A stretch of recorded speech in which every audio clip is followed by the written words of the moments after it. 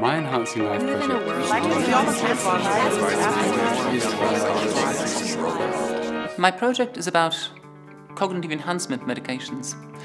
A lot of research into cognitive enhancement medications tends to focus on how they can generate possible bad medical side effects, for instance brain tumors or maybe high blood pressure. Now, what my research focuses on is on trying to show how cognitive enhancement medications can also have bad social side effects or good social side effects. And in my view, social side effects are no less important than medical side effects.